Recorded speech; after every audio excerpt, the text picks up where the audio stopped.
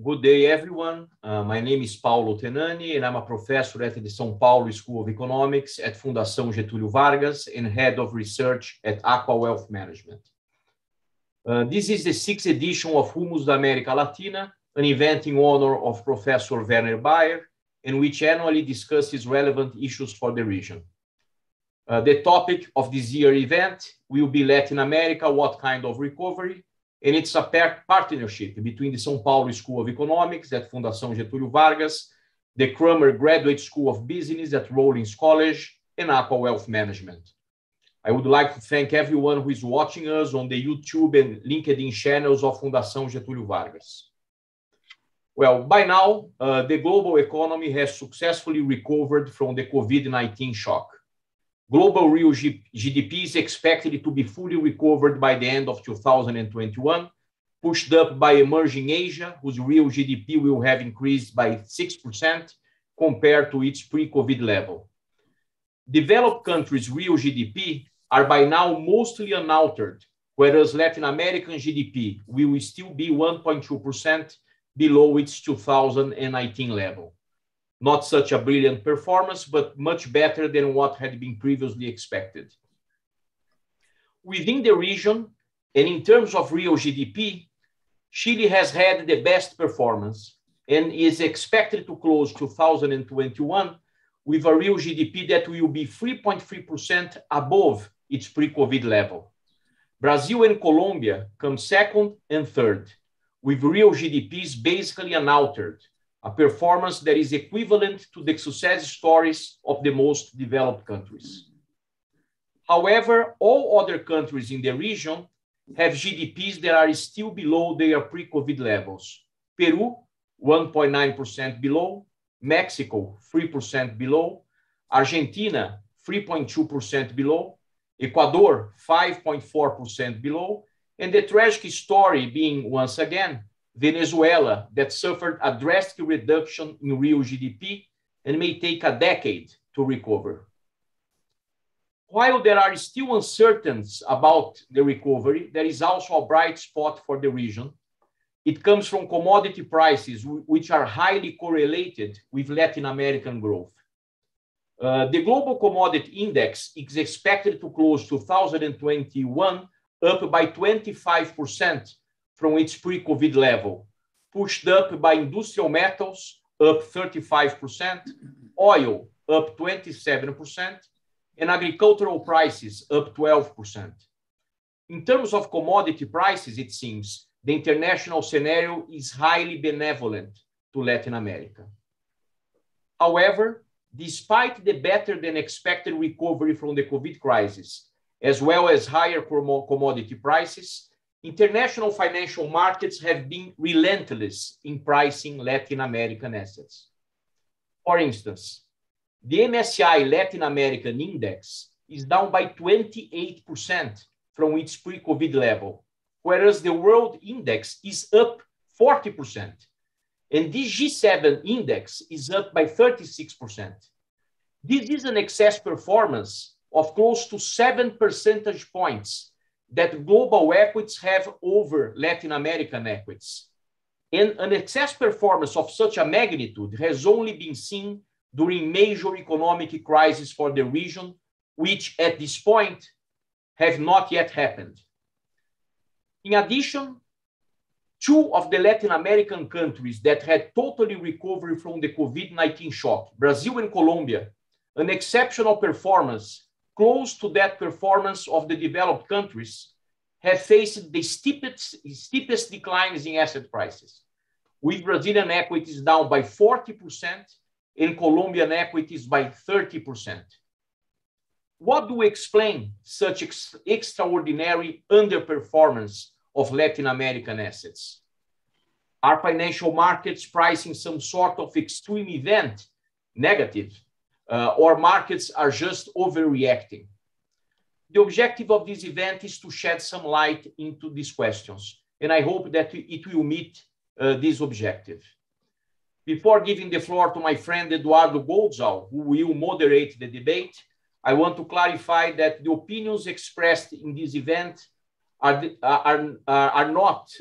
the responsibility of each of the speakers and do not necessarily represent the opinion of Fundação Getulio Vargas.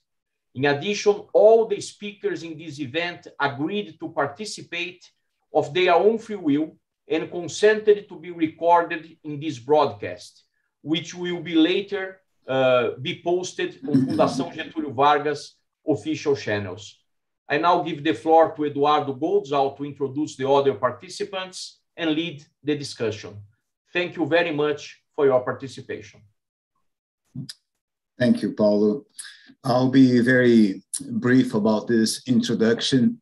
I would just like to say that there is a common element or a common denominator for all the speakers today at this panel. We have all benefited from the teachings of Professor Werner Baer, who was not only an outstanding professor at the University of Illinois, but a friend of his students. It was not uncommon for Werner Baer to have more than 20 students under his umbrella, lots of them from Brazil, others from other places in Latin America, some from Portugal, but he had a large number of students under his supervision. And a lot of them had financial aid or some sort of support, including myself. So that was a big deal for us. At Werner, he left Germany as a young boy, fleeing the Second World War. His family settled in New York City, and Werner went on to School of Economics. He got his PhD from Harvard. There were a lot of things accomplished by Werner, but I should mention one in particular. His book called The Brazilian Economy, Growth and Development is one of the most comprehensive studies in English of all aspects of Brazil economic development, and is currently in its 7th edition. It seems like it was yesterday, but Professor Werner Baer passed away in March 2016. Well, let me go ahead and introduce all the speakers that will be debating today. In the order of appearance, the first speaker, Dr. Dan Biller, is currently Professor of Economics of Crummer Graduate School of Business in Orlando, Florida. Dan worked for over 20 years at the World Bank in several capacities. He also worked for several years at the OECD, the Organization for Economic Cooperation and Development. Dan has a PhD in economics from the University of Illinois.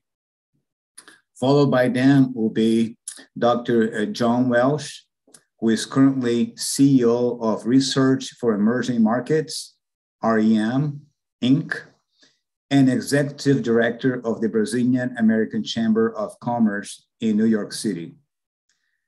Before coming to the chamber, John was managing and chief economist for Latin America and Brazil for HSBC.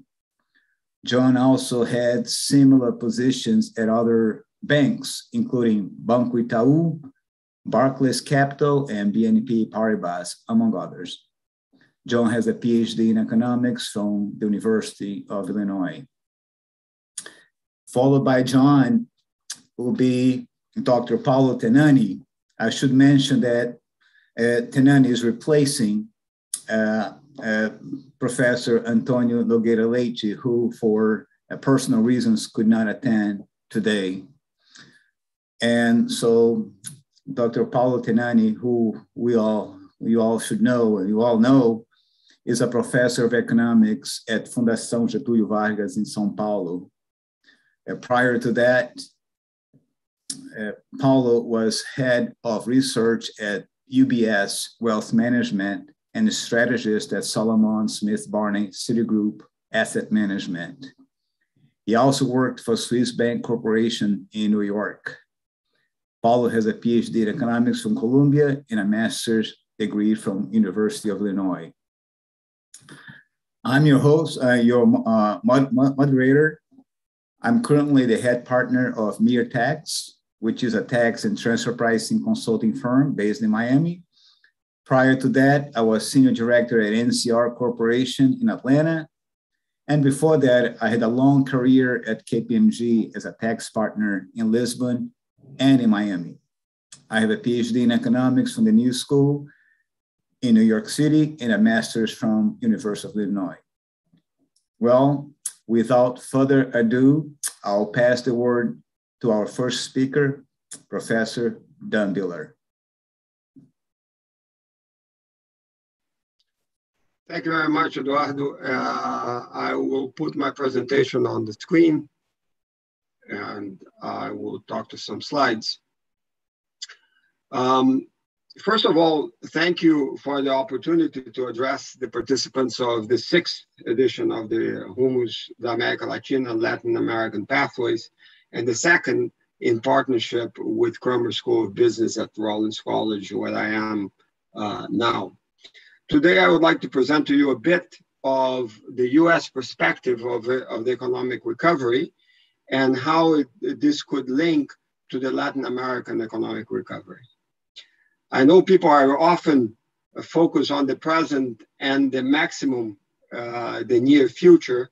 Most finance government officials that I've worked with back in my career in the World Bank and OECD certainly didn't have time to do much planning.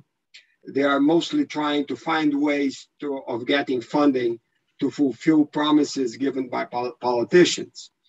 Yet I think it is worthwhile to go look back in the past 20 years, especially since it includes the Great Recession of 2008 and from 2008 to 10 about, and see if there are some lessons or at least some points worth raising that could give us some future perspectives. Essentially, I would like to go back to 2020, check what I mentioned in a few webinars and conferences I participated back then, and look like what the future looked like back then, and assess whether I was broadly on target. I would like to complete this exercise by looking at the future once again today.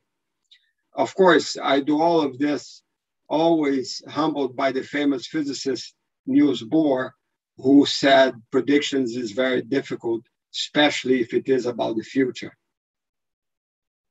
So COVID comes to us in the US. Just move the slide.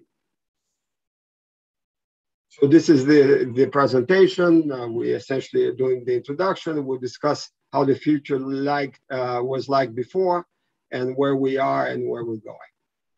So essentially COVID came to us in the US basically on the first quarter of 2020.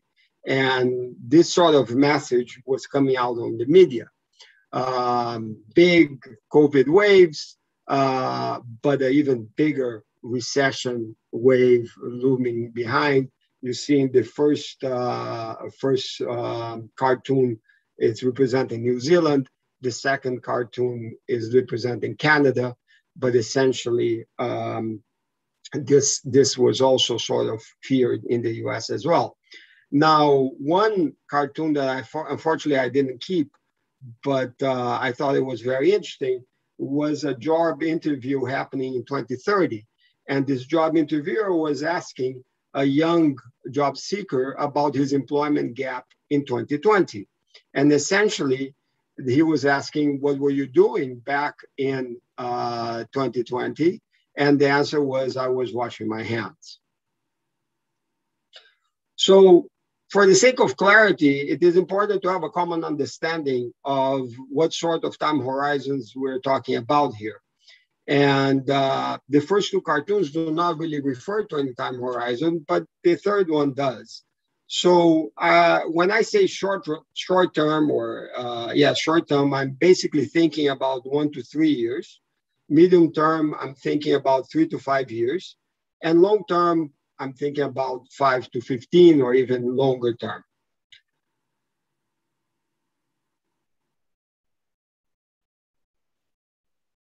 So if we go back to 2020, what sort of visions did we see back then? So back in 2020, I was already very concerned about inflation, both for the short term and medium term. And as a matter of fact, I raised that in the Rumos of last year. And I was also very concerned about the moral hazard that we put ourselves back in 2008. And I will explain this later, what I mean by that. I was also extremely concerned by the issues related to labor productivity and to a lesser extent, income inequality, but primarily the inequality of access and opportunity. To a bit lesser extent, there was a lot of talk about global trade. I was less concerned about global trade. A bit lesser extent, I was concerned about environmental issues, more for the long term. And environmental issues is a little bit more complicated because you have to unpack all the things that we put under environmental issues. Very often we nowadays talk about environmental issues referring to climate change, but in effect is a lot more than climate change. Now, it is a concern that generally populates, in my mind, the medium term and the long term, except to very few countries. But I was less concerned about the impacts on trade and urbanization. Mainly, I remember very well that people were saying that trade dependency was too high and basically you have to erect trade barriers and so on. I think that it's very difficult to find economists that support this sort of view. And the cities were essentially emptying, which was an impact that happened, for example, in New York City and some other large cities. Those that could, they would move to the mountains and so on. This happened way back in the Great Plague as well. But the pool of agglomerations in cities is so huge that I didn't think that this would be a real problem in the future. So let's look a little bit on the data to justify a little bit of what we're talking about. Essentially, the US had 3 recessions in the course of this past 20 years. We're talking about the 9/11 recession around 2001 that is not shown in this graph. You see the Great Recession of 2008, and let's say, quote unquote, the COVID recession, which we're talking about now, and this is all essentially bouncing back in very relatively quickly. So the Great Recession of 2008 was a major event and it lasted for a while. And if we recall back in the Great Recession, we used to talk about the ninja loans, no income, no job, no assets approved or something like this. Yet those who extended these ninja loans and assume greater risks for greater rewards didn't really impact, were not really impacted by this bad choice. They didn't go bankrupt, for example, or not, at least not many of them. Society essentially bailed them out with the different stimulus packages, quite large at that time. In fact, the largest at that time, 2008, in terms even percentage of the US GDP. The message seems to have been sent to society is basically take risks, keep the returns when the economy is good, and society will bail you out when the economy is bad.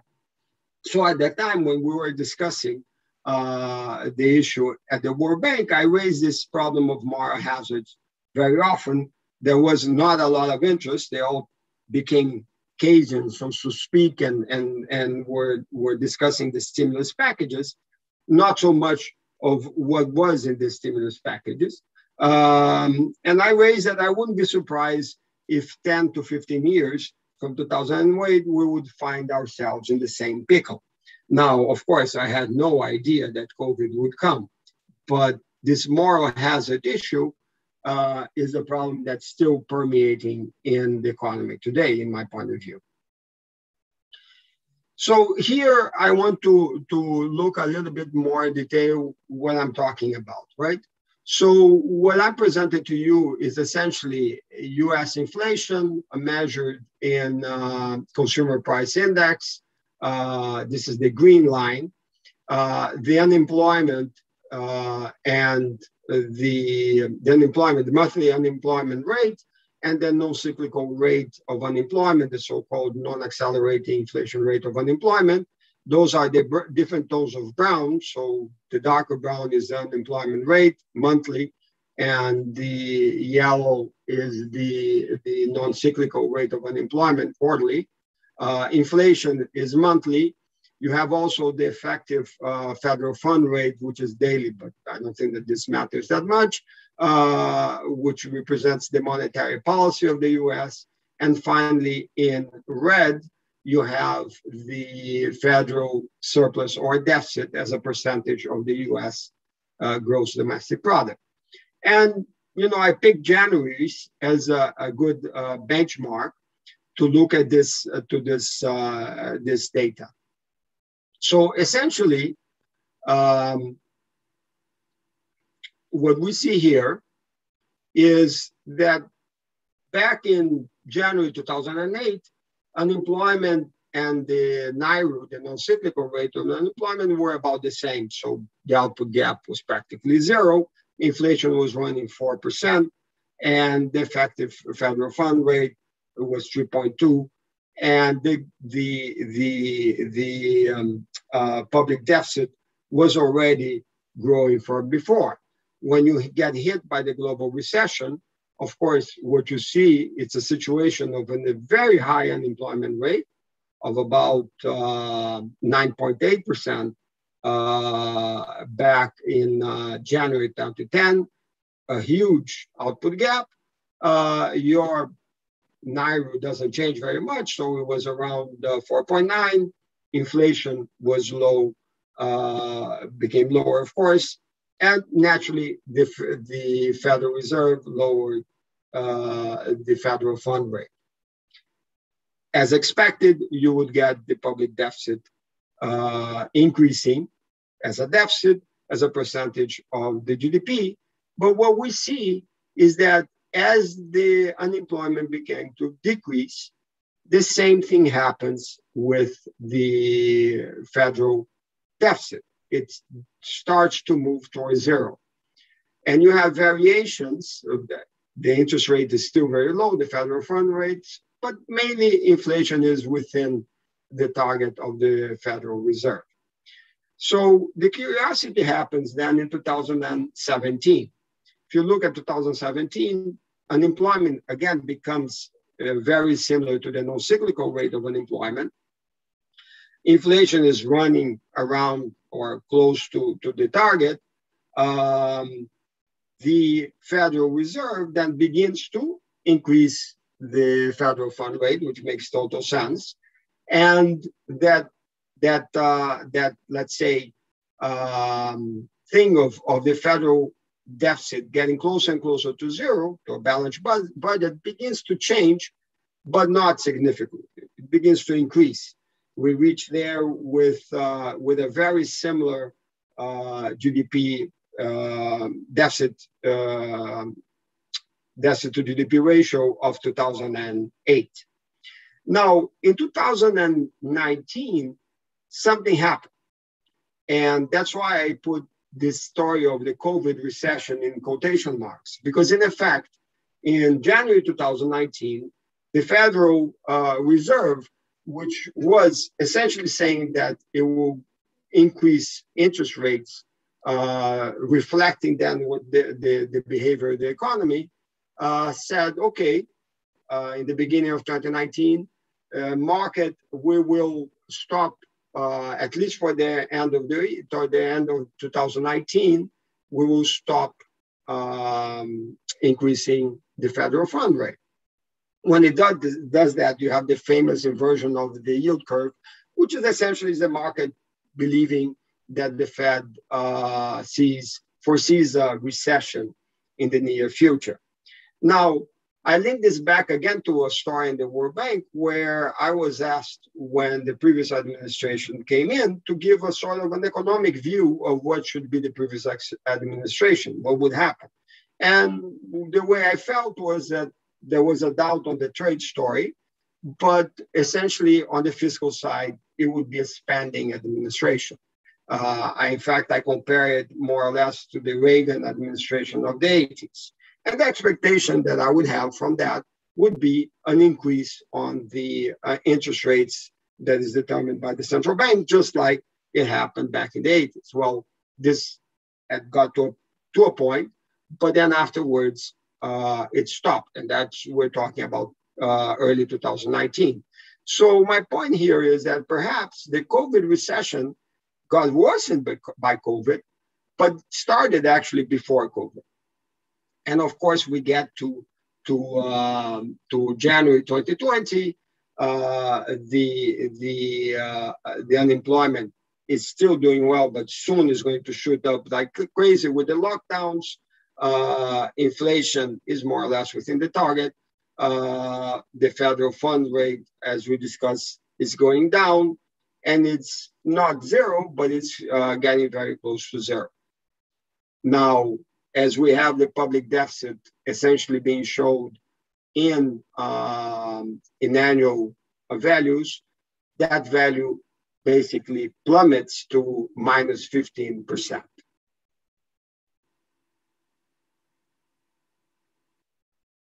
This is the story again shown in a lot closer focus, but what we have here, which is interesting, is what happens afterwards. Inflation, as you can see, the green line now begins to shoot up way above the target in which is supposed to oscillate. Unemployment today, it's very close to the non-cyclical rate of unemployment, but we have an inflation rate of about more than 6% in annual terms. And not only that, we have, of course, a much higher public deficit, and we'll be talking about this in a moment. So this public deficit has to be financed somehow. This is mostly financed through, of course, issuing debt. And it's expected that in 2008, back in the Great Recessions, US debt to GDP ratio shoots up, but then it shoots up a lot again just before COVID and during COVID, which is what we see in the numbers as well. Now, what happened to productivity? Now, productivity has been sort of like the ugly duckling of the story. Nobody talks a lot about it, but productivity in the US, productivity growth, has not been doing so well, both throughout the millennium. This has been true from the beginning of the millennium, but this is particularly true since the Great Recession. And now, of course, what we see is an even greater impact on productivity growth. I mean, the last numbers are one of the worst for the past 40 years. So my question that sort of permeated all these discussions of the different stimulus package is why haven't we tried to do something to boost productivity? And where will productivity actually come from in the near to medium term future? So where are we?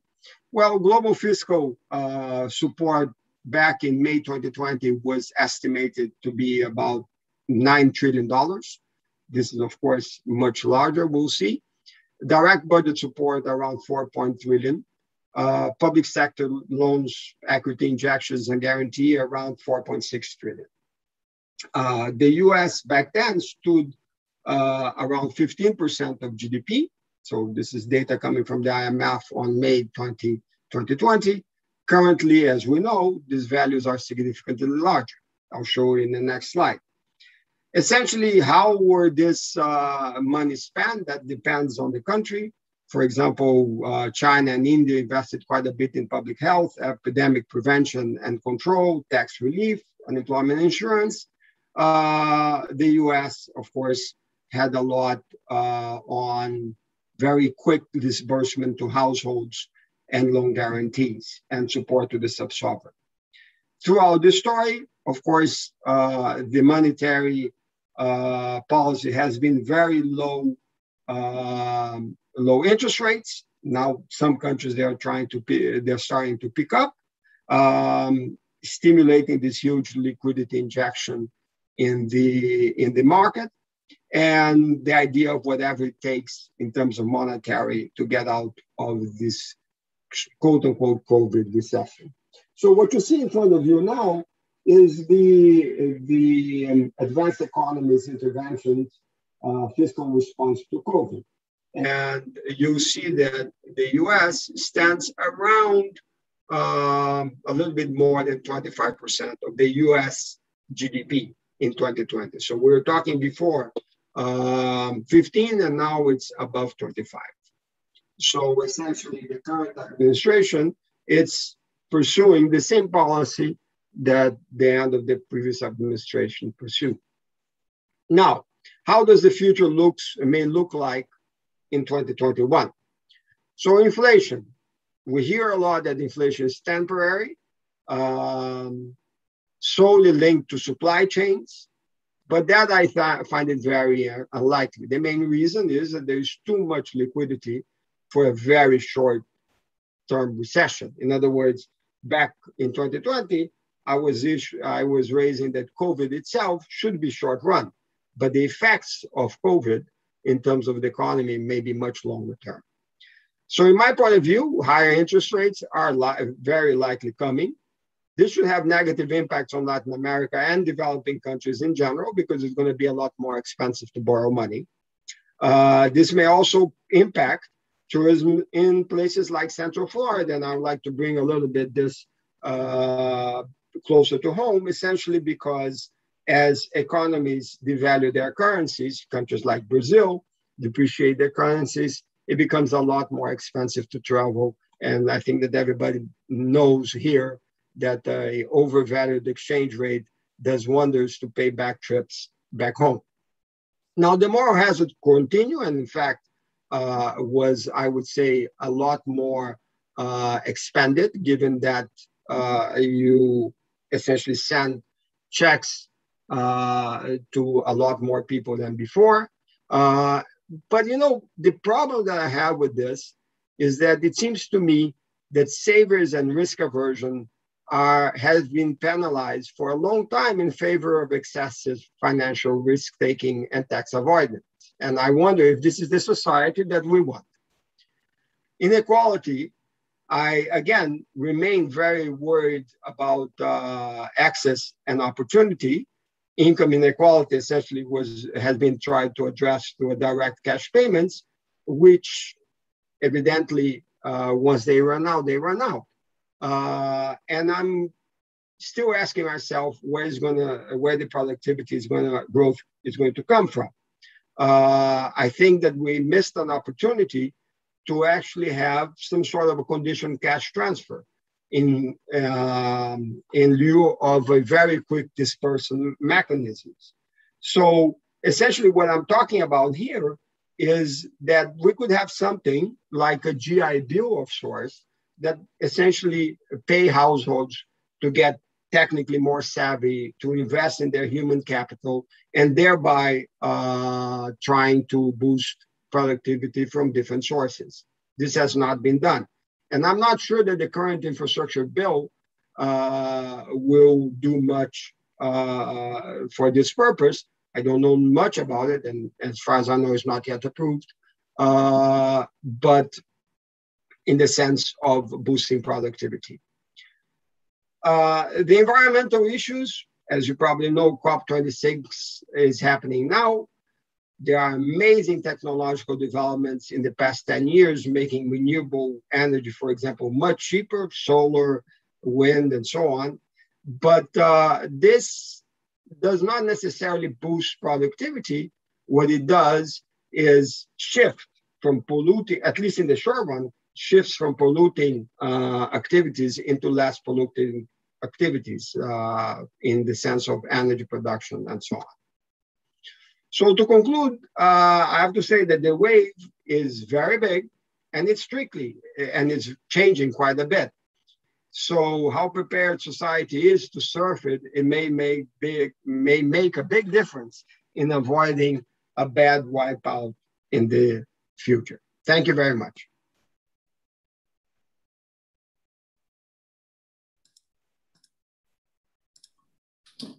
Thank you, Dan. Very, very well spoken. Thank you very much.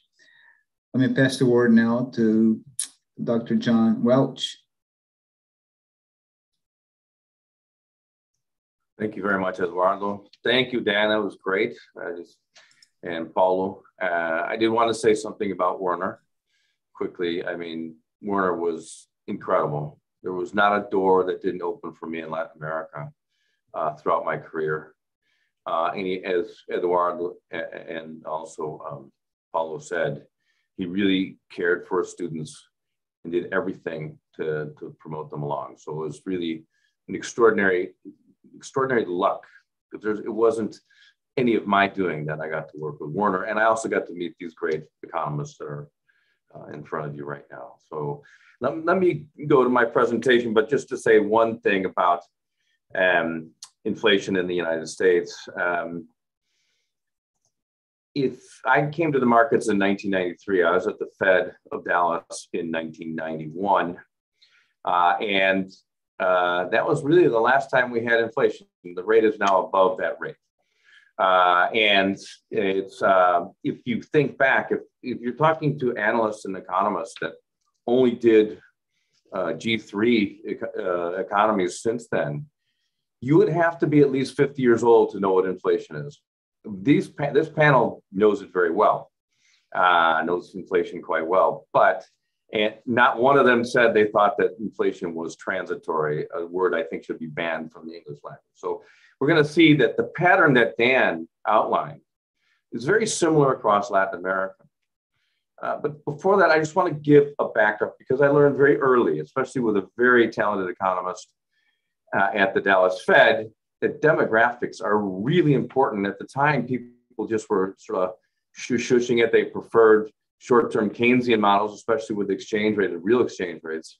And let me just quickly show you what the backdrop still looks like. As we know, real interest rates. Now, demographics are a real phenomenon, but real interest rates have been falling for quite some time, and now they're quite negative. I haven't updated this graph because I didn't want to bring in the sort of distress situation that we have right now. And you have central banks with very, very low interest, nominal interest rates, and inflation spiking. But the demographics were the best way to predict what was going to happen.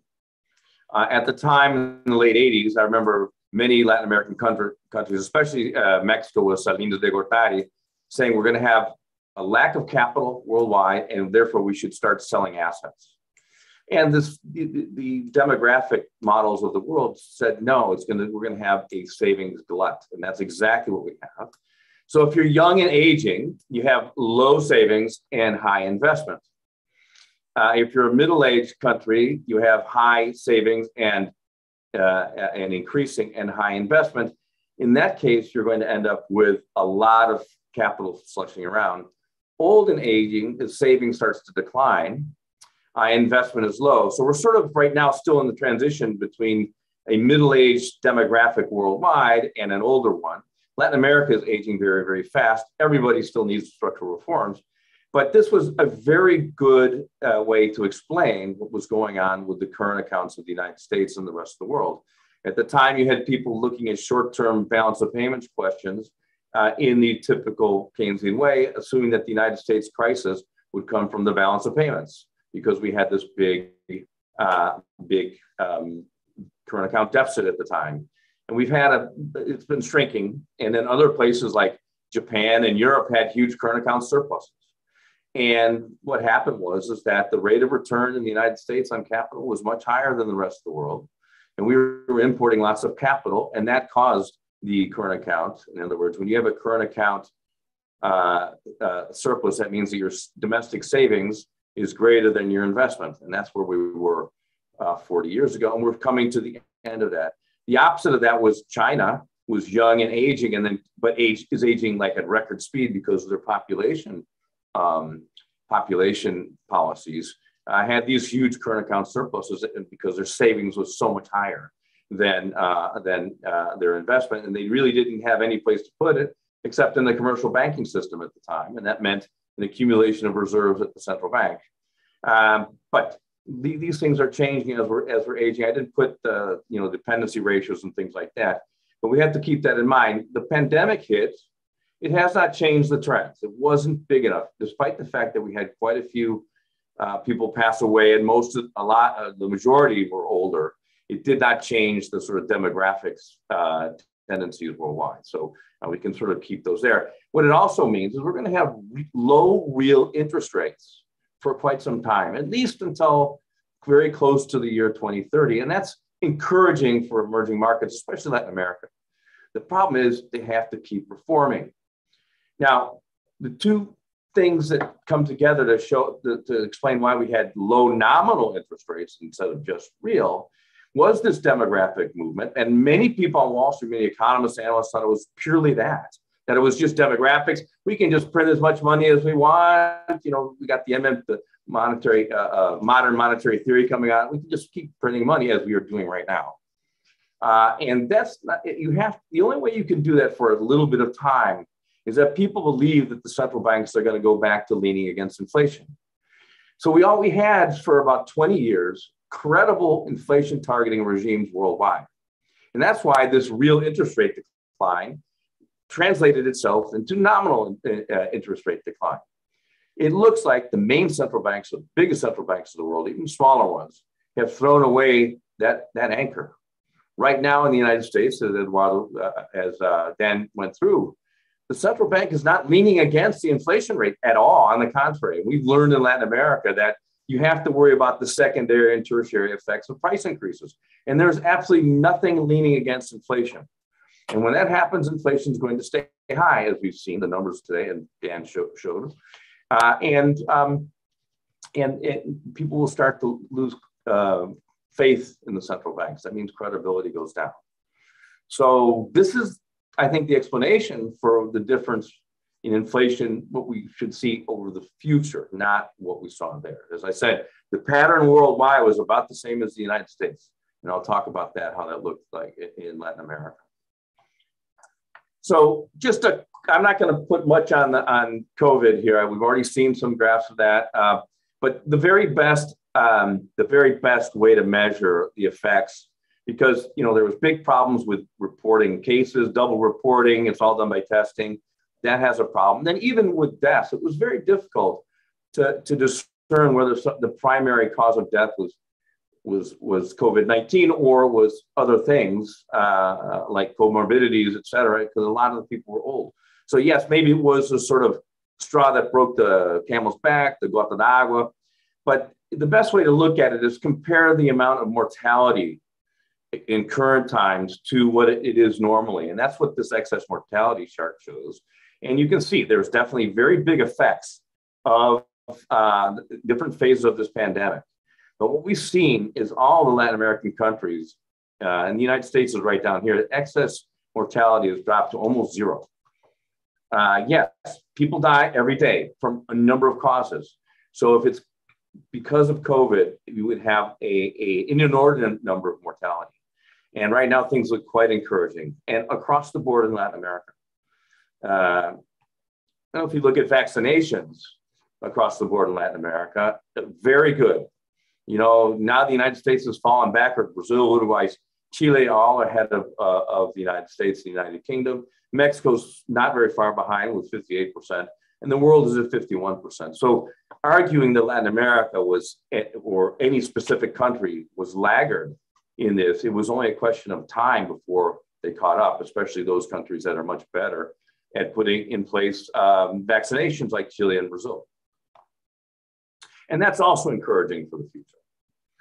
And what we should keep in mind is that this is a purely external shock. So we saw a lot of the US economists comparing the recovery in 2020 and 2021 to what happened after 2008, which is completely inappropriate as far as I'm concerned. Brazil is a better place. In fact, the rhyming is a little bit closer because Brazil had a completely external shock in 2008 and was going to grow at a good rate in 2010, but then the government put in a whole bunch of stimulus on top of it, and they got to a boi de galinha. They got to something that was completely unsustainable. I remember being in arguments, and my forecast for U.S. growth was 3.5, and for Brazil was 3.5, excuse me, and then it came in at 7.5, and they thought I was being too optimistic. So clearly, that putting massive amounts of stimulus on a recovery that's full-blown is problematic, and we see that, and Dan outlined those risks very well.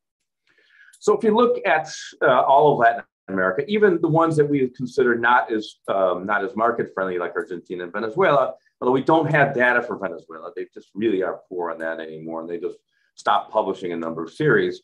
You can see the recovery is a V in each one of these. It's really a question of arithmetic. If you stop walking to start again, your percentage change is going to be very, very high because the base is lower, et cetera. And if you don't, the biggest thing, the reason that you can't compare this to the 2008 in the United States is in 2008, the US banking system was in the trash. It was compromised. It's no longer that way. And that's the only thing that inhibits a V. If you don't have a functioning financial market. And you can see all the countries here in 2021 are going to show very, very high growth rates. I think someone's trying to get me to renew my car and get warranty. Excuse me, just 1 second. Anyway, so you can see even Argentina, even Ecuador, the smaller countries tend to show bigger recoveries, Peru, et cetera. And you can see inflation really spiked here in all the countries. Not in Argentina because they were already there. They were already having huge supply constraints because of many of the policies that were put in place. And, Venezuela had a 13 million percent inflation rate in 2018. It's now down to a very reasonable 1,081 per year. And being facetious, of course. Brazil has a spike. There's something else that we'll see also, and Brazil is a very good example. In all the countries, this inflation is purely tradable goods. Not purely, but the non-tradable goods sector, which is what monetary policy should be looking at, are much more modest. We see it in Chile, we see it in Brazil, we see it in Colombia, we see it even in Argentina. The non-tradable, the services part inflation has not caught up. And that's a different thing for Latin America. The exchange rate and commodity price increases have made the headline inflation very high, but this more core type inflation has been slow to catch up. And what that means is the exchange rates are really weak, which also bodes well for growth over the next couple of years. I won't go through this in Brazil, but we're seeing something we've never seen before. And a lot of people are scratching their heads as how could this possibly be? So the policy rates in all the countries dropped to very low levels. And the question is, are the central banks behind the curve with these spikes? Especially in light of the next slide we'll show is the fiscal side. You can see the countries that have shown very good recovery. Brazil's recovery is really extraordinary in this regard. And so is Ecuador. Ecuador doesn't run very big deficits usually, only when they're in sort of crisis mode. Colombia is a little bit more worrisome. And Peru is really, they go from significant deficits to no deficits whatsoever. That is, if the politics sustain that. So we have macro policy, as I said, also the policy rates, the central banks are leaning against the wind. They're already tightening, Brazil, Chile, Mexico, and they're leaning against the wind with fiscal policy, the exact opposite of what's going on in the United States. We have loose monetary policy has not tightened. They're still buying bonds, and fiscal policy, as you know, as Dan showed, is huge, the expansionary. Debt to GDP. Many people are saying, oh, that's out of control and stuff like that. Of course, in Argentina, especially with the weakness, the strength in the dollar, that tends to, reduce GDP in dollar terms. So you have these big ratios, and Argentina is still in default, and they're negotiating with the IMF, and I don't know how those are going to go. But everyone thought that Brazil would be above 100%. I use net debt, but gross debt is only in the low 80s. And it's really, that is affected directly by the exchange rate because you don't net out reserves. So I've netted those out here, and I've done the same with Mexico. these debt to GDP ratios are mostly manageable. The only place where it's places where it's a little bit concerning is Colombia and Ecuador. But Ecuador is not traditionally as fiscally responsible as Colombia, but Colombia, and we'll talk about the politics in a moment, but the direction there is not so good. But we've had some very good improvement. Some of it just comes naturally with the recovery, such as in Argentina. With the fiscal side here, you're going to see there's an improvement in the nominal deficit in Argentina, and that will stabilize, but that is purely off the recovery. And as we'll talk about in a moment, they're wanting to spend that revenue recovery right away. So, and finally, we had a huge improvement in current accounts across the board. Why? Because of higher commodity prices, big positive shock in terms of trade, and in terms of the flow external accounts, they're very good. So this also reflects weakness in the economy, which is not quite so positive. So these 2 years are political years, although 2020 was also a political year in some countries. Argentina just had their primary in September. It went against the coalition of Alberto Fernandez and Kirchner, which has made people a little bit optimistic about the direction of Argentina, at least after another 2 years when they have the next presidential election. The election, the midterm election is in November 14th, but it's pretty much I'll talk about that in more detail in a moment, pretty much a formality. Mexico had their congressional and gubernatorial elections in June of this year. Then we have presidential elections, some of which we've already had. Ecuador was in February. They elected Guillermo Lasso, a leftward-leaning president. Peru elected also a leftward-leaning president, Pedro Castillo. Colombia will have presidential and general elections next year. Things are not looking good for the more conservative side of the ticket. Brazil has its general elections next year, and Chile does also. I'm not going to comment about Brazil's election. It's more neutral in terms of where we're going, and it's a bit too early. Chile's looks a little different. And again, we're getting alerts to the left, or I would call less market-friendly policies or heterodox policies in countries that were traditionally very conservative and orthodox. So let's look quickly at Argentina. We have this Sunday, the election. Everything showed that Argentina has very strange primaries. Everybody votes in the primary. It's an open primary. So it's just like having the election. So usually you don't, and it was in September, you have 2 months between September and the November elections. Not much changes. So Juntos para el Cambio, who was really dominated by Horacio Rodríguez Larreta and not Mauricio Macri, who wasn't quite, but they made major inroads. And it doesn't look like they're going to turn around. The ruling Frente de Todos, FDT, which is Alberto Fernandez and Kirchner, did very poorly, and they're polling very badly in the surveys. The reaction by the government, you would think that they would listen to what the voters are saying. They're not happy with the inflation outcome, with the using price controls, limiting foreign exchange, et cetera. But it looks like the current government's going to double down on those policies to try to subsidize a re-election in 2 years. And that's a problem. So Argentina is headed for some very turbulent times. I had dinner with 4 Argentines. They're all in unison. They are not recommending anybody buy, in general, Argentine assets, except for a couple bonds that look interesting in a restructure. Mexico. So AMLO, Andres Manuel López Obrador, is the president. The elections were mixed. We don't really know. Morena won, but it has a slimmer margin of majority in Congress than it did after the elections 3 years ago. AMLO has 3 more years, and he's continuing, but very slowly, in a very Gramscian way, undoing the reforms that date back to the 1980s. He's undoing the reforms in Pemex. He's reinstituting the monopoly that Pemex has. He's suspended a number of initiatives. Can't do many of them because they were done by constitutional reform, but he's doing it sort of around the bend. And also we're seeing that also the undoing of market liberalization, electricity generation, distribution. And he's clearly pushing to perpetuate himself in power, that we saw his friend Zelaya in Honduras try to do a number of years ago.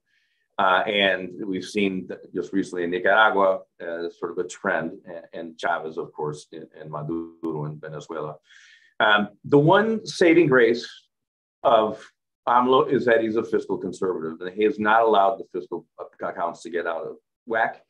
The new finance minister is excellent, Rogelio Ramirez de la O, but I think it was almost a surprise that he was named. So we'll see how they do on that. But Mexico doesn't look great, and it's slow. It's already moved quite a bit left and is slipping further that way.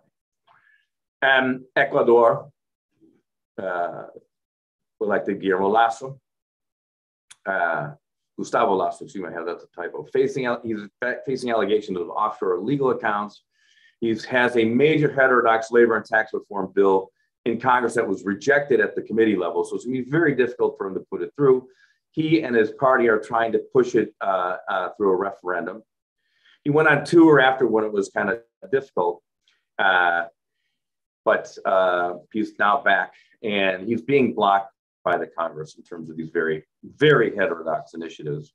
He's still going to try to do stuff by the populist way of using by referendum, but so far it would be unconstitutional for him to try to do some of these initiatives by referendum. In Peru, another left-leaning candidate, Juan Pedro Castillo. He's an admirer of Chavez, Perón, Castro. He's trying to push constitutional reform so that he can perpetuate himself, or at least his coalition party, Peru Libre, who's in power. He had to reshuffle his cabinet, although he was only elected a little bit ago, because the extreme left is squabbling with the moderate left. They're trying to go whole hog on these constitutional reforms that very much emulate what happened in Venezuela. They, against Castillo's wishes, Peru Libre is collecting signatures to push these constitutional reforms by referendum. And his popularity is very negative. He has a negative net evaluation, Castillo, because of what, Ecuadorians are much more conservative than this. The economy is on autopilot. Peruvians are much more conservative. We had this very strong conservative consensus in Peru, where that's why they had very low fiscal deficits and very low inflation for many years. Luckily, Julio Velarde is still at the central bank, solidly in control of monetary policy, and he will lean against anything that comes out of the Treasury. And the credit agencies have all either put Peru on downward watch or have downgraded them. They had an excellent, probably they had better, they were just as good as Chile, and certainly the change that happened through Peru over the last couple of years is amazing. Then we have Colombia general elections and presidential elections next year. President Duque is really in trouble with his popularity, et cetera. It lost because the fiscal side, he has not been able to push through a tax reform and trying to control the fiscal side. It cost our former colleague at Illinois, Economy Minister Alberto Carrasquilla, his job. Gustavo Petro, another sort of Chavez lookalike, is leading the polls, and they're already pushing to dismantle the pension system. Chile and Peru, Colombia and Peru followed Chile in its pension reform and have very vibrant, fully funded pension systems. They're pushing to dismantle that. In fact, it already has started because they've allowed during this. Duque has allowed during this pandemic many people to take up to 50% of their savings out of the system, which is going to leave the system underfunded, especially with demographics. So they're moving back towards a pay-as-you-go Social Security system, and it's quite concerning. Chile, also a place of concern, although they're starting in a wonderful spot. Gustavo Boric and Jose Antonio Cast are leading in the polls for the presidential elections next year. We've already started seeing a restructuring of their pension system as well, with withdrawals going on. And heterodox economic policies are gaining weight for the first time since the 1970s. So, some rather more orthodox Chilean economists are saying they're going back to the, early 1970s in terms of the direction. So the direction there is also a bit concerning. market-friendly reforms are still needed. And it looks like Chile, Colombia, Ecuador, Mexico, and Peru are moving towards heterodoxy. It depends upon what the median voter, and the median voter in these countries in the main are much more center-right. And we'll see if that march to heterodoxy will be stopped.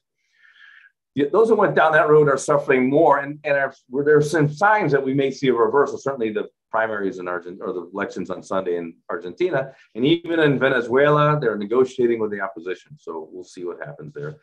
The only real moderate country, I mean, Mexico is not as extreme as those, so I couldn't figure out where to put them. Brazil and Mexico are faring relatively well, but they have to continue with reform. So let me just quickly go through the Brazilian case, and then I'll stop. I'm just going to let the data speak for itself. I'm not going to talk about politics. It's way too early to figure that out. We don't even know who the candidates are yet. So certainly Brazil's infection and mortality trajectory is on the decline. And it's been on the decline for some time. If you read the international newspapers, you wouldn't get that idea. You would think that Brazil, COVID is out of control, et cetera. I don't think I'm going to reproduce this here. Brazil has vaccinated well over 70% of its population. And that's ahead of, as I showed before, ahead of many regions. Growth is recovering quickly. We've seen this, V's, the rubber band effect in every country, right? The rubber band effect is the harder you pull down on a rubber band, the faster it snaps back. It's sort of that arithmetic thing. It's not really even forecasting. And we're not quite being governed by fundamentals other than the banking system. We've had an inflation spike. But again, as I said, especially in Brazil, non-tradable goods inflation is still much lower than headline, which is the main one that the central bank needs to work. Anticipating non-tradable goods price pressure, the Banco Central of Brazil is tightening. And we're seeing monetary conditions very tight already. And I'll show you that quickly. Fiscal accounts have improved significantly. We have a year-on-year primary deficit of 0.63% of GDP. That's incredible because it got up to about 10%. And net debt and gross debt ratios have declined. Some people arguing that they're going to be temporary, but those are the same economists that argue that we wouldn't get what we're getting right now. So we'll see how it really depends upon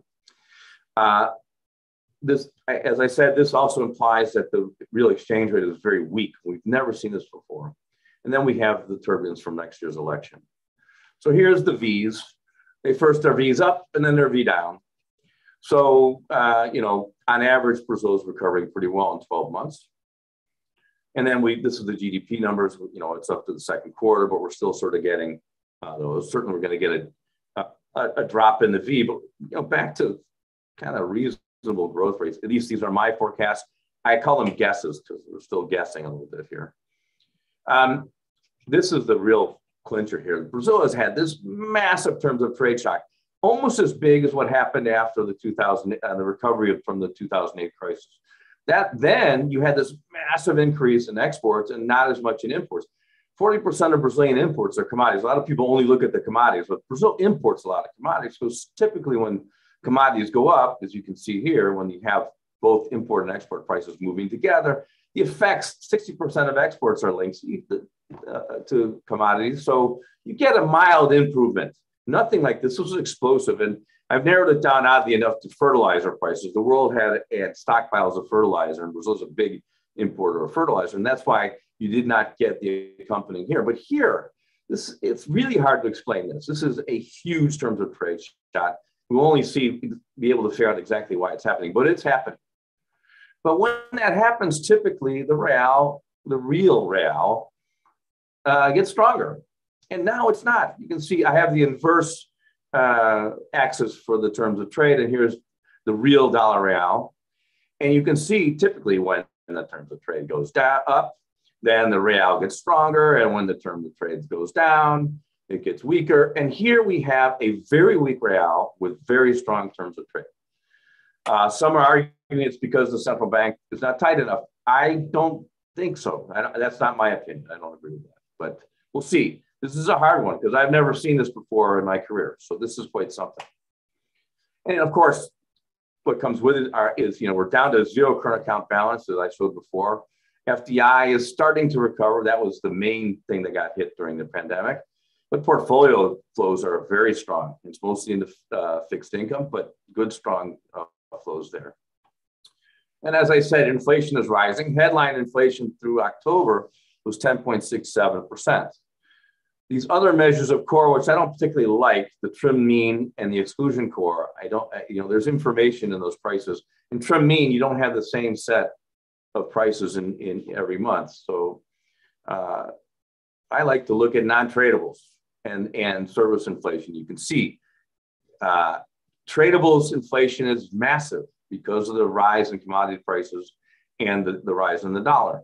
But we still have non-tradable and services kind of, they're below 6%, not much, and services are even lower, and that's not bad. And the central bank is already tightening in advance.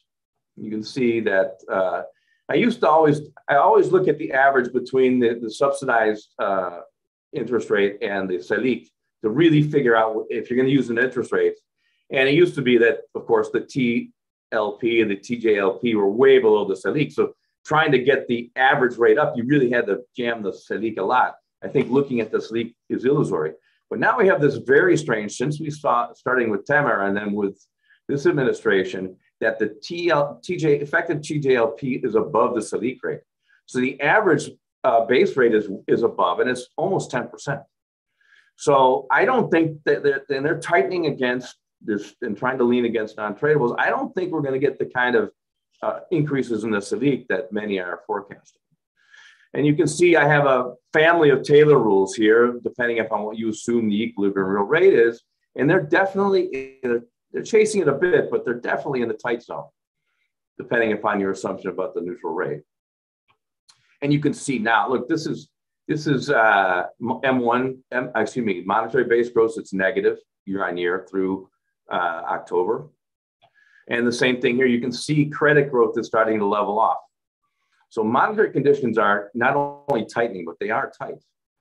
And here's that fiscal account. And maybe we've gotten this, the green line is the INSS Social Security. We've seen some recovery. Maybe it's the reform, could be just a recovery in receipts. We'll see. But you can see the primary balance is just below zero and nominal is following. This is extraordinary. This is so much better than even optimistic people like me had forecasted. Debt GDP, gross debt continues to go up, but they are moving, gross debt into general government debt.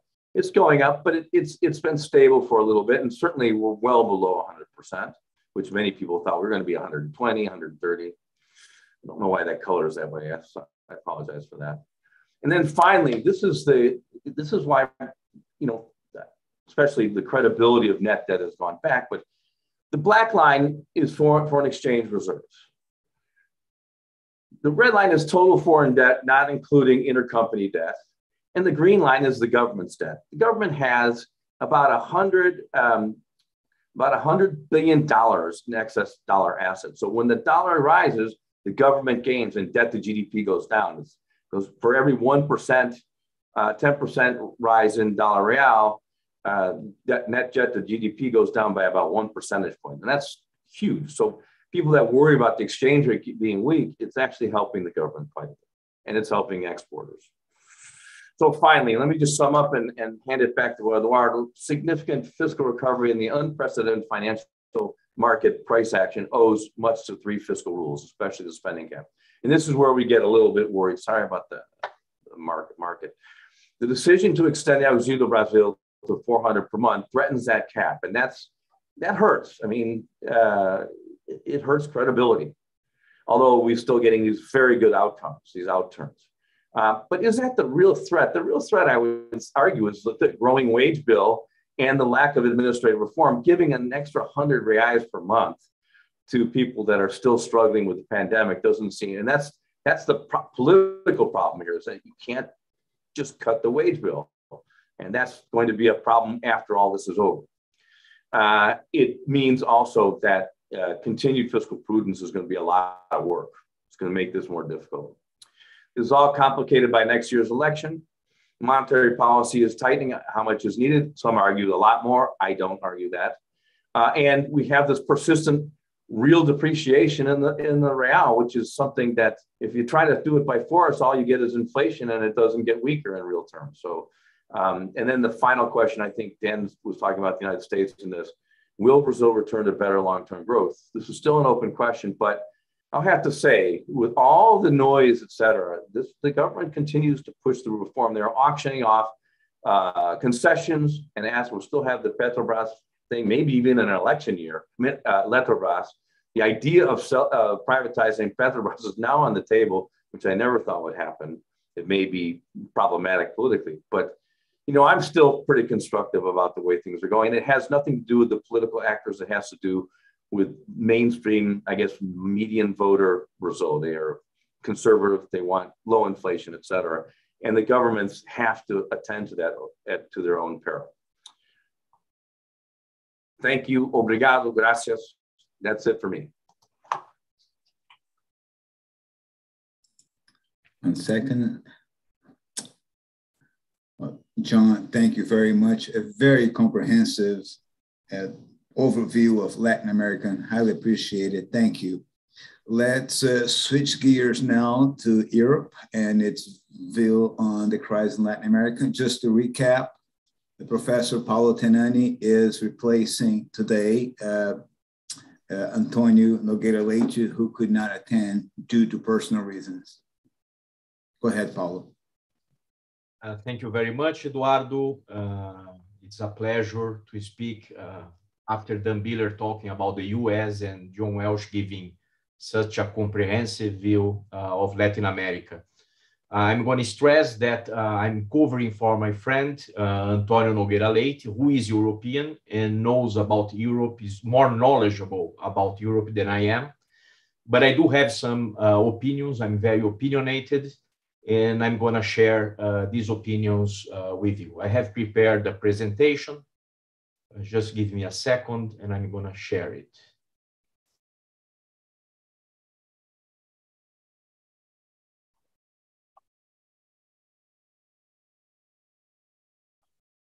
So here it is.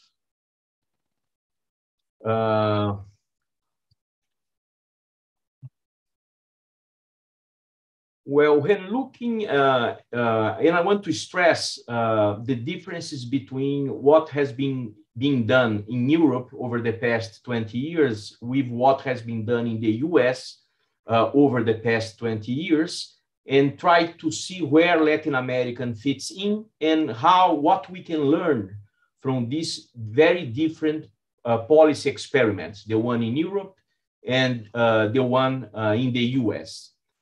Since 2008, and especially now after the COVID crisis, Europeans and Americans have had a very different approach. Americans have been much more aggressive in the use of fiscal and monetary policy to fight the crisis. It happened in 2008. It happened again now with the COVID crisis. And this has a lot of costs and a lot of benefits that I want to compare and to see if we can find a lesson for us here at Latin America. For instance, monetary policy was, when we look at M2, which is a monetary aggregate, has been much easier in the US than in Europe. The rate of growth of monetary policy of this monetary aggregate since 2008 in the US, it has been 8.24% a year. This is huge. We are going to see a chart very soon showing that this is a major increase in the rate of growth of this monetary aggregate compared to what it was 10 years before the Great Recession crisis in 2008. On the fiscal side, the US has also been very aggressive. We are talking about primary deficits that since 2008 have averaged 5.14% of GDP.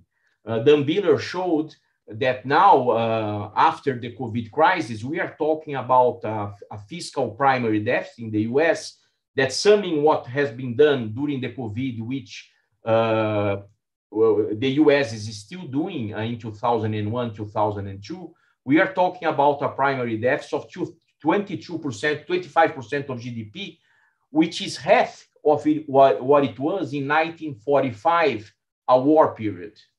In the Eurozone, policy response were much more timid. M2 expanded at a rate of 3.13% per year, while we didn't have a primary deficit over the last 13 years since 2008. We actually had a primary surplus on average of 0.31% of GDP. So these were two very different policy experiments, with the US using a large dose of fiscal and monetary stimulus, whereas Europe, whenever it needed, eased monetary policy and fiscal policy. But when you look at this 13-year period, they were very conservative on monetary and fiscal policies. We can see this in a chart, and here we have Latin America. The blue chart it deals with the data from 2008 to 2021. So it's the COVID crisis and the Great Recession crisis. And the orange chart is dealing about the 10, talking about showing data regarding the 10 years before the COVID crisis. And you see that monetary aggregates in Europe, monetary policy has actually been tighter than it was during the 90s and before the Great Recession crisis. In the US, we had a very easy monetary policy with the rate of growth of M2 more than doubling. And in Latin America, the US actually has reached a monetary expansion that is similar to what Latin America has now. But in Latin America, compared to the 10 years before the Great Recession, monetary policy has actually been tighter. Here we have fiscal policy. Europe, from 1997 to 2008, had a small deficit, a small primary deficit, and since 2008, despite the many crises, it has moved to a small surplus. In the US, we had huge primary deficits before, and now they have been even higher. And in Latin America, we have moved to primary surpluses to primary deficits. As you can see, both in terms of monetary policy and fiscal policy, Latin America is somewhere between the European experiment, the Euro area experiment, and the US experiment. Let's now look at the benefits and the costs of these different approaches. As expected, the US, with aggressive fiscal and monetary policy, grew faster than Europe, 2.27% per year, compared to 1.6% per year for the Eurozone. When you compare these rates of growth with what happened before, the 10 years before the Great Recession, you see that the US sharply decelerated despite the fiscal and monetary efforts, and Europe also decelerated.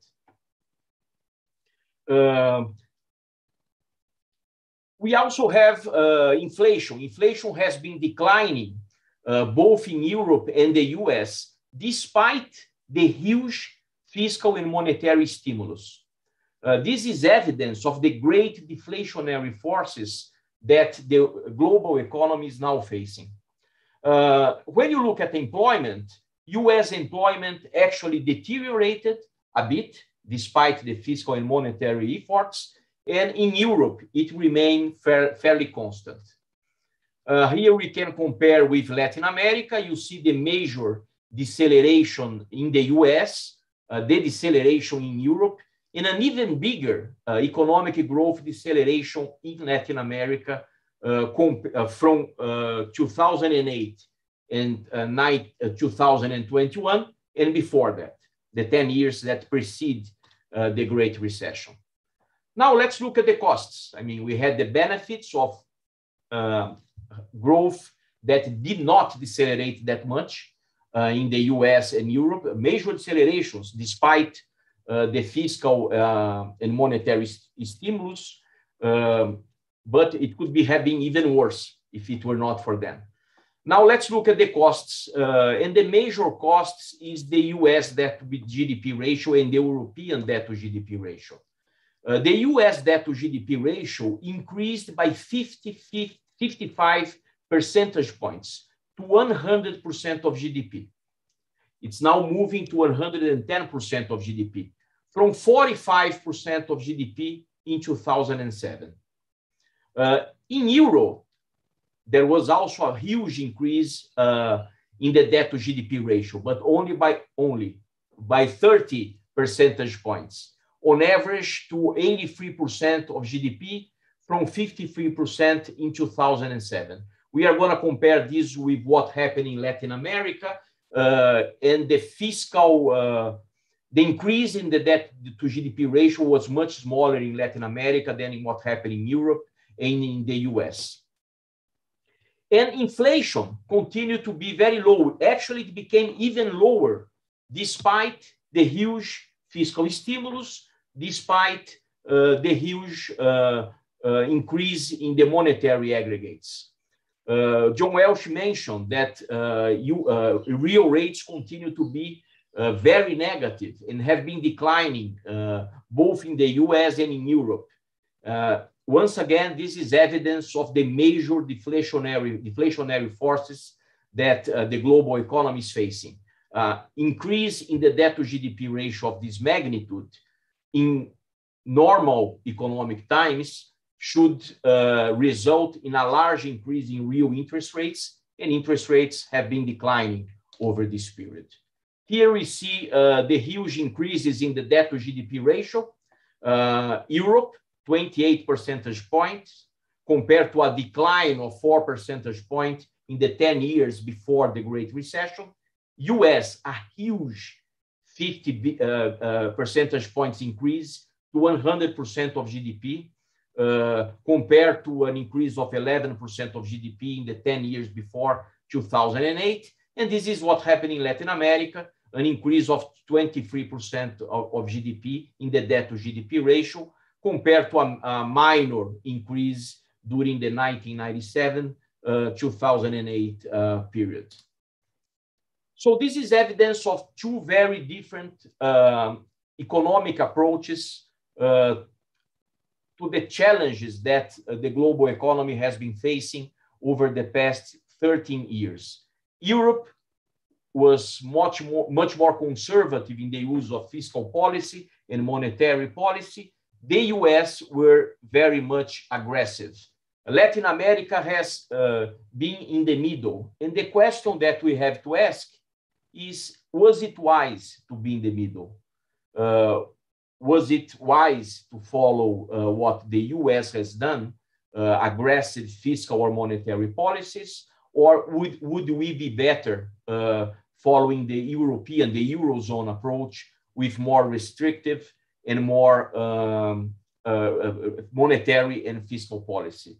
I have to say that Brazil, the Latin America region, actually follow a path that is very similar to what the United Kingdom has followed, a middle ground. And the question I leave to you, I have an opinion about it, but I will leave the answer to each of you, is if it was wise for Latin America to be in the middle, rather than using a very aggressive fiscal and monetary policy, and as it happened in the US, or a very conservative fiscal and monetary policy, as it happened in the Eurozone. That's it from my side. Eduardo, your turn.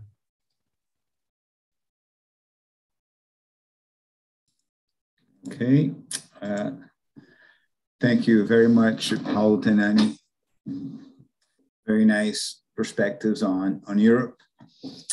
Oh, I would like to open up for questions. If all the participants would like to send me out questions, I'll be glad to pass on to the panelists.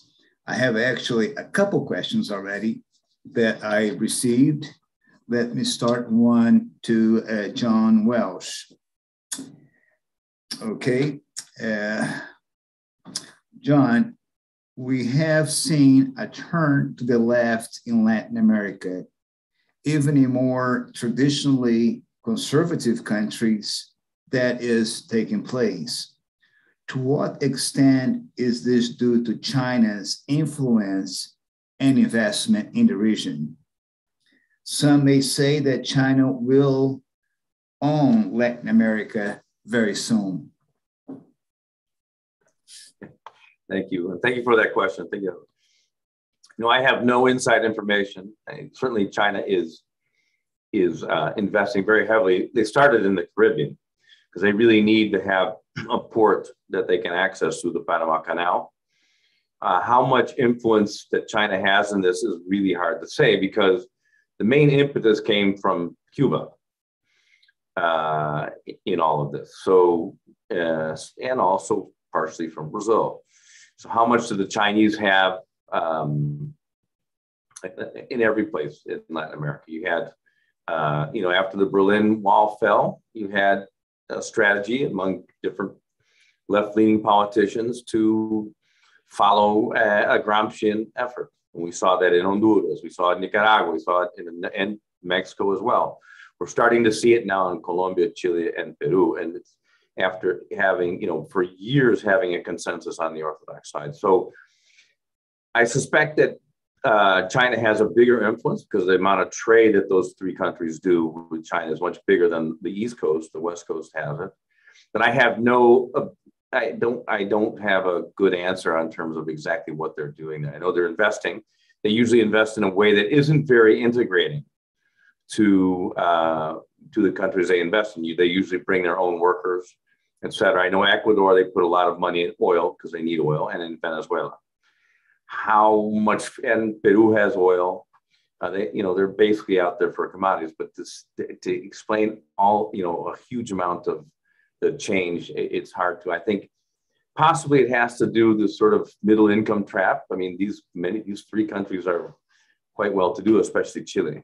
And I think some of the demonstrations we saw from I don't want to say coddled, but middle-class students, et cetera, demanding free this and, education, et cetera. I think that there may be some opportunistic Chinese meddling, but I think this is sort of homegrown at this point.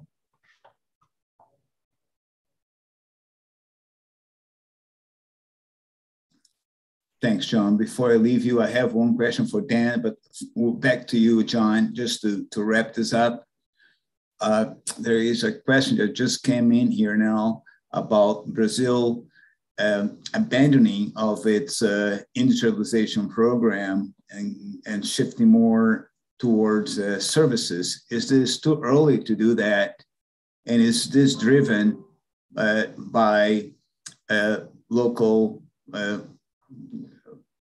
policies and the pandemics? Meaning we're leaving behind, Brazil's leaving behind its industrial sector, abandoning to some extent and moving too quickly to services and subsidies. I would argue that the policies that supposedly protected Brazilian industry actually did them much harm, and that's the trade protectionism. So we saw this when the Brazilian government, along with Argentina, increased the common external tariff in Mercosur in about 2013. What happened was they increased tariffs on capital goods, which fund investment. So where you have big problems in Brazilian industry is that they cannot import the latest technology. They cannot import the machinery that encapsulates that latest technology. And they only think of the external protectionism against direct trade. This no longer works for Brazil. And this is probably also, you have a very weak exchange rate. How can it's giving huge protection to Brazilian industry and it's stagnated? Just means you've had years and years of subsidizing inefficient industries. And Brazil really needs to open up unilaterally at this point. Waiting to bilaterals, et cetera, I don't think is the way to go. All right, okay. Now let's shift to Dan Biller on the US economy. And again, touching on China.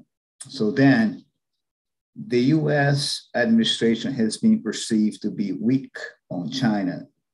what type of economic pressure will China likely exert to squeeze the US out of its economic dominance, keeping in mind that China is the second largest non-US holder of US Treasury after Japan? Okay, I worked in China from 2003 to 2007. And even though times are very different, I think that it's quite interesting what has happened and what's happening in China.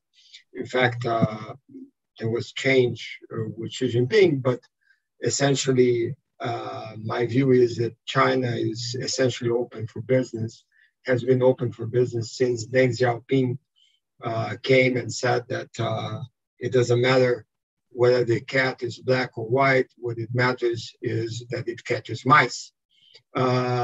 So my point of view, including even in the previous question, is that China has essentially, it's less interested in influencing, let's say, the politics of a place, but is very interested in having economic ties with the place.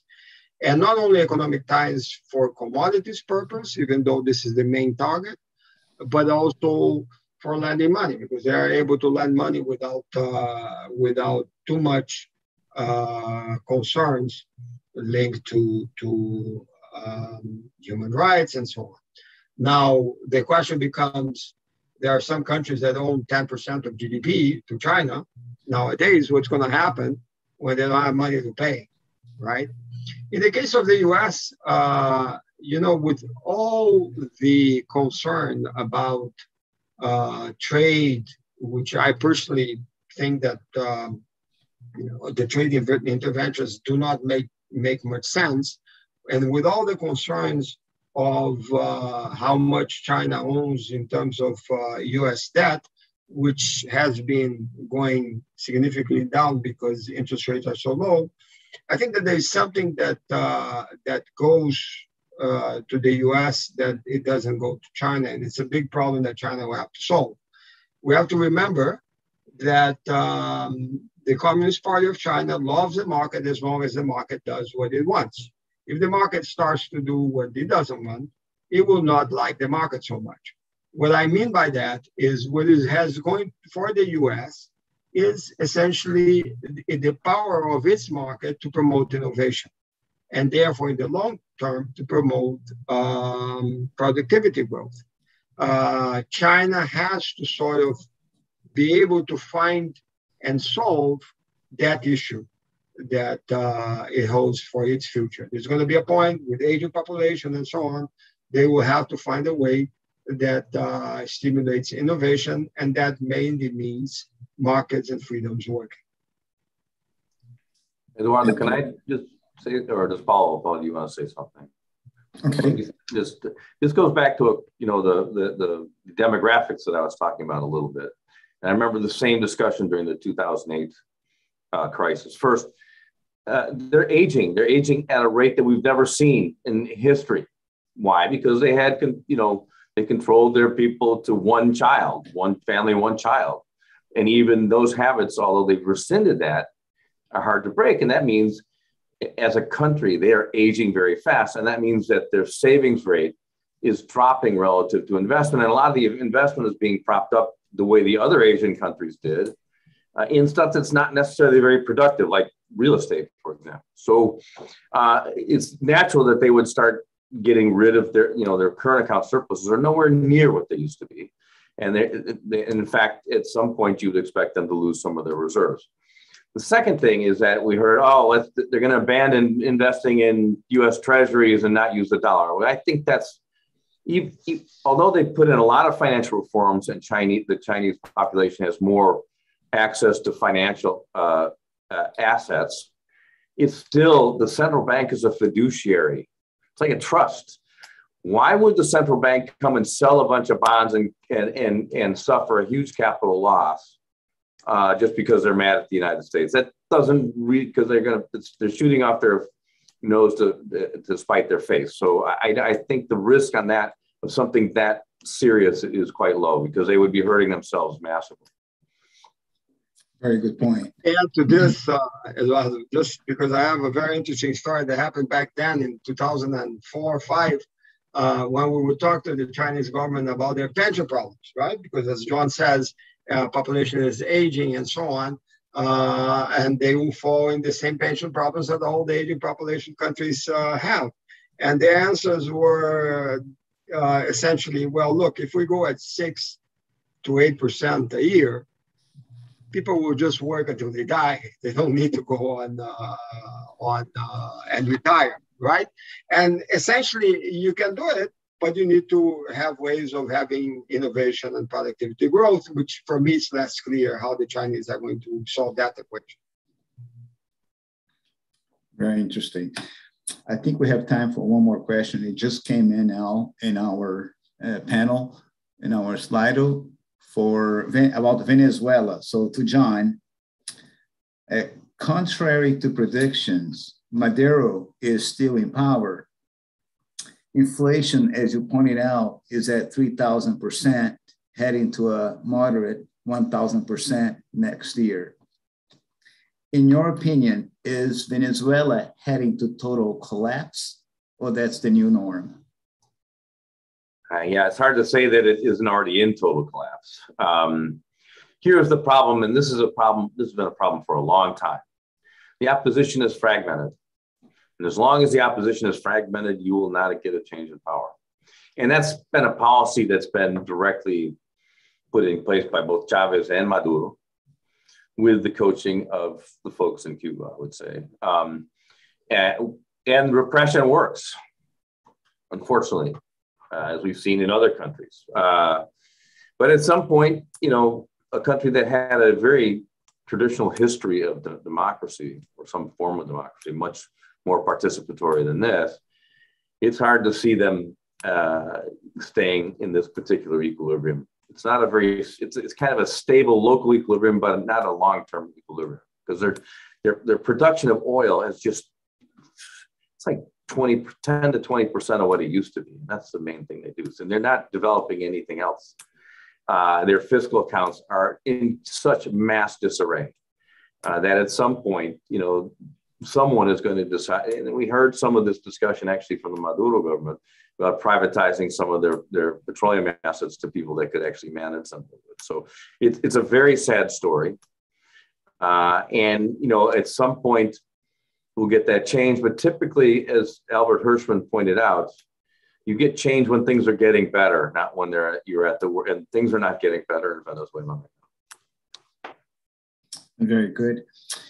I will pass the word now to Professor Paulo Tenani for his final remarks. Well, thank you very much for watching this 6th edition of Rumos da América Latina, and see you next year. Thank you very much. Thank you. Thank you. Thank you also. Thanks, folks.